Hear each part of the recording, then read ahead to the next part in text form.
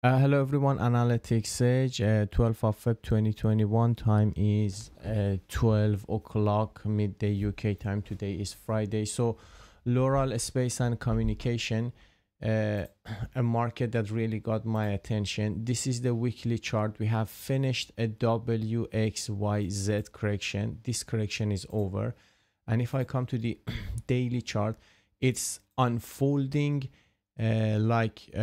as a very uptrend going market. Currently the price is 39. It might come to 47, then we should have a correction probably around 30, and then I will be the buyer, and at least minimum it should get to 90 or even more. I'm keeping my eye on this, and I will let you know if I find a good entry for the market.